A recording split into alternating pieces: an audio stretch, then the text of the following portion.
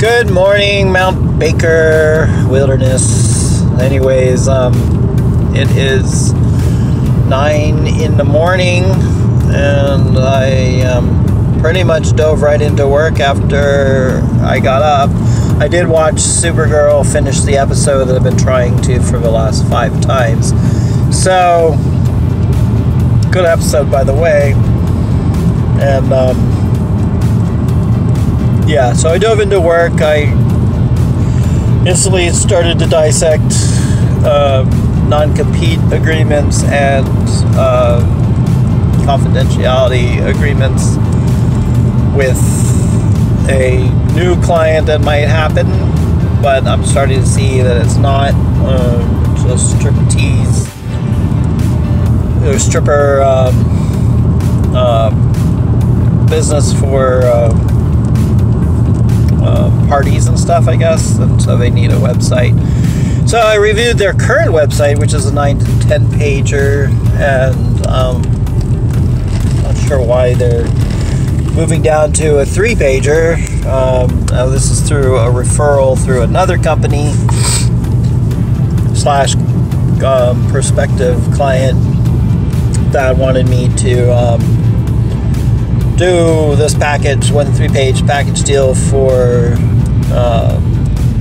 a much lower price than I normally charge for a 3 to 5 pager, and then give 15% commission of the sale to his clients, and then he wants me to sign a non-compete and a confidentiality agreement with his company, which has nothing to do with this referral, so I'm not sure what's going on with that. So I went through each piece of the contracts and agreements, and it took a couple hours, and normally I would just say no, I'm not taking this job, but they're friends and a friend referred it, so I wanted to make sure that, you know, I know no harm is meant through the non-competes and the confidentiality, but it was a catch-all, and I'm basically run a business that's similar to theirs, so I'm not ready to like sign away my rights for the next 3 years to not do similar work as them. I mean, I certainly wouldn't steal their ideas and do it, so especially not for a small little package deal that may only be a one-time site. I mean, hopefully this would lead to hundreds of clients and sites down the road, which is another reason to want to do it.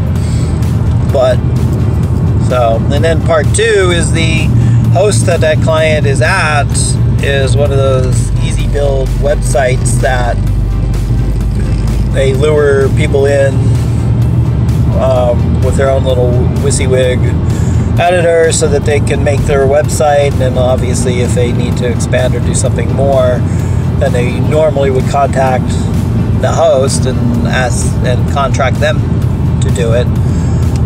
But it doesn't have FTP access, doesn't have control panel access, it doesn't seem to support WordPress is what this client wants me to do, so I don't know. How am I going to work this out?